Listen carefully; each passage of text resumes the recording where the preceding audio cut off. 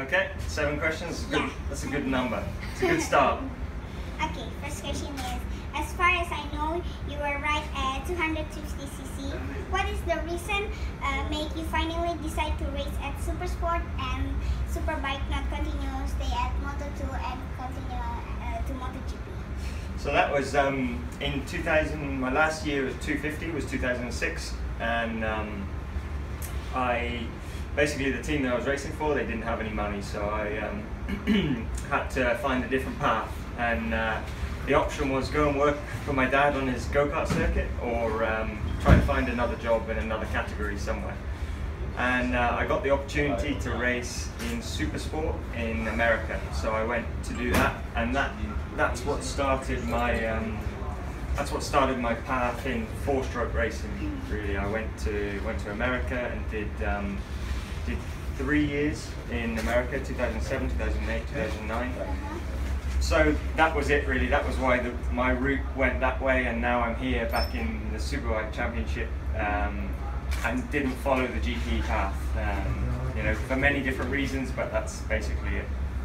Okay, next question is, I heard that you're best friend of Chaz Davies.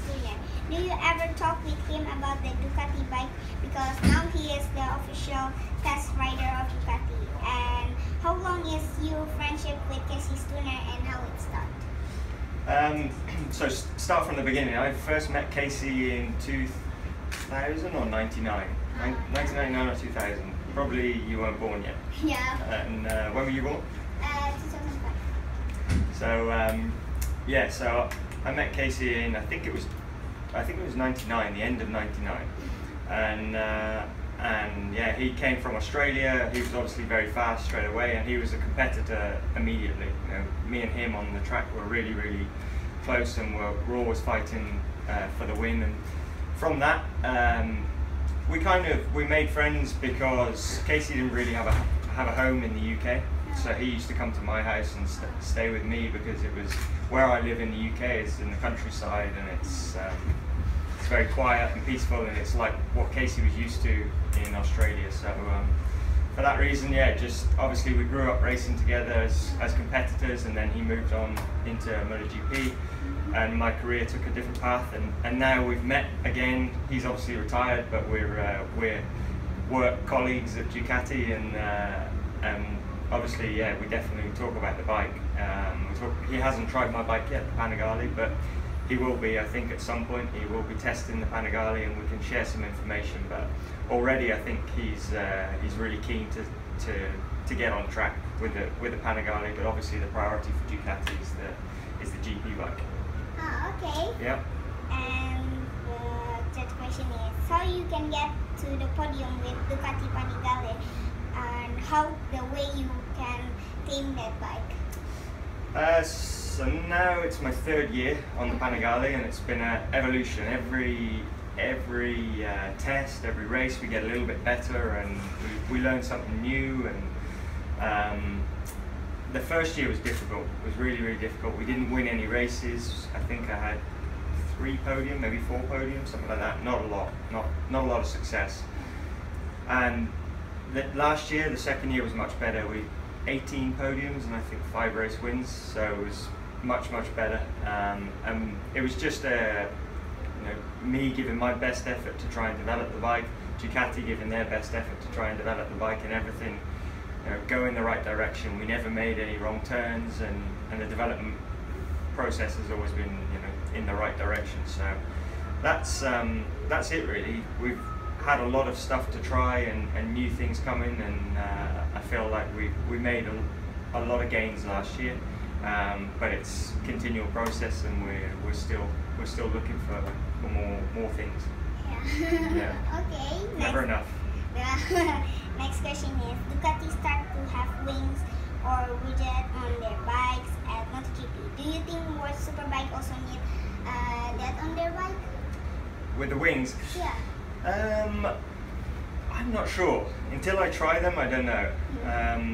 I've heard that they're obviously positive in the middle of the corner, in the really fast corners for downforce like Formula 1, but in Superbike we don't have obviously the same power as MotoGP. The power in MotoGP is incredible, so they need to start looking in different areas to keep the bike on the ground and create downforce and extra grip. But in Superbike I'm not sure that, well, firstly I think for the rules we couldn't do it because it has to come standard on the bike, but in theoretically if the rules were or hypothetically if the rules were open, we could put them on, but I'm not sure you get the same advantage as MotoGP because the bikes are so much more powerful, and it's also to help wheelie and things like that in MotoGP, whereas here, we need as much power as we can get. Okay. Next question is, what is your hobby outside from motorbike? A little bit of everything, to be honest. I try to not keep my hobbies, at two wheels, but naturally all my hobbies are two wheels. But I drive go-karts, I snowboard. Last week I'm learning to surf. All sorts. I try to try many different things and not get too bored and keep it interesting. Try to have fun. I enjoy traveling. I'm lucky with the job that we get to go to all these different countries, and I try not to make it Thursday till Sunday night. I always try to open my mind a little bit and see something new about a different country and basically explore the different cultures of the countries that we travel to, and that for me is quite interesting, and it makes this feel less like a job and more of a hobby, which I get paid to do, so it's not too bad.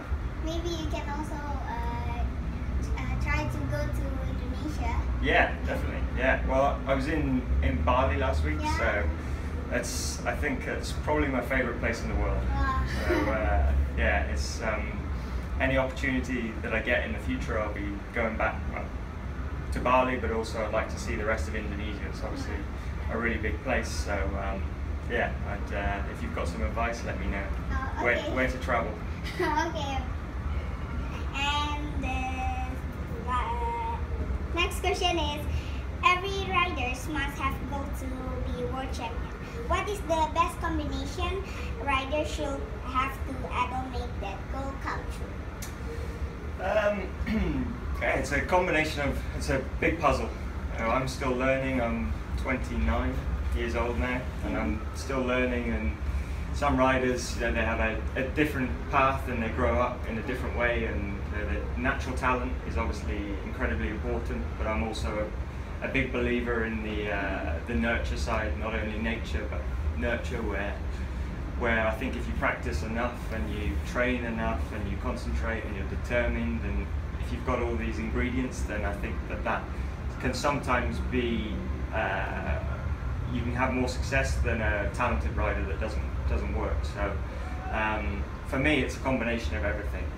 Natural talent is not only enough, it has to be the complete package, and like I said, I learn something every year, and I feel like I've been on motorbikes all my life, so there's a lot of different ingredients, but I think that the main thing is determination and just learning. Okay, so the last question is, what is your favorite school? In the kindergarten or something else? And also, what is your favorite subject? Good question. My favorite school was probably high school, I think. Yeah, because I was racing a lot, but because I was racing a lot, I would spend a lot of time away from school.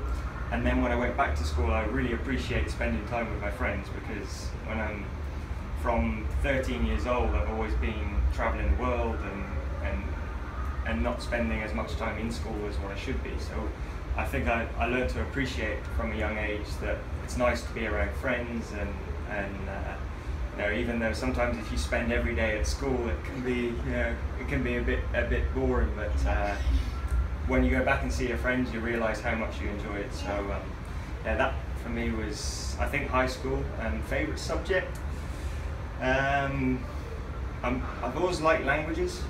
Not too bad at languages. Now I speak some Italian with the team, but the physical subjects, so PE and the fitness stuff, I always enjoyed that, because I don't like being indoors very much. I like to get outside and have fun. So. Okay. Okay. Thank you very Thank you very much for the time. Yeah, thank you very much. That was good. Really good.